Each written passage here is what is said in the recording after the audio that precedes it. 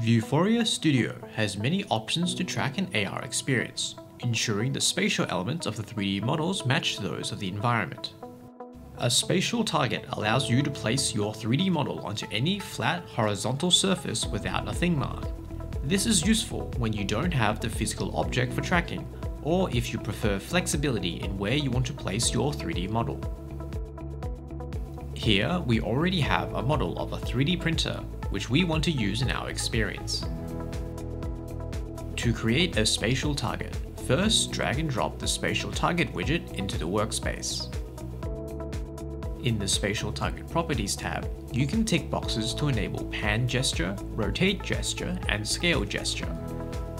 These functions allow you to move the model using gestures in Vuforia View. If left unchecked, the model will be fixed and cannot be manipulated by the user.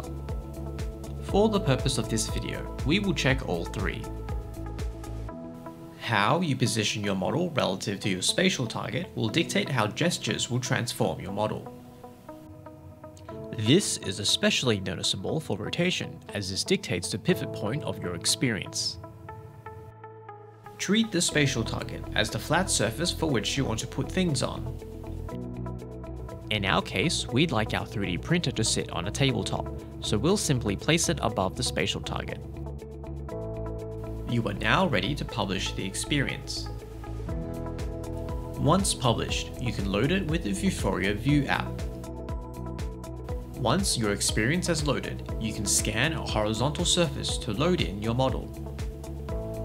You can move your device around to see how the item will look in space. Once you are satisfied, tap to place the model. If you now move slowly around the model, you see that Vuforia View tracks the object in space. If gestures are enabled, you can then scale, rotate, and move the model until it suits your liking. The pivot point for the transforms are based on where you located your spatial target.